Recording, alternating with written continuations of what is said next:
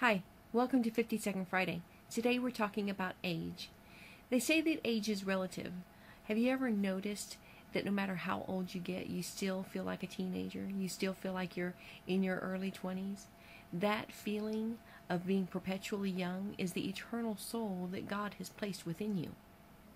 But despite that feeling, no matter how much you want to, the older we get, we can no longer do the things that we used to do when we were young. But that's okay, because there are things that we can do as older people that young people can't.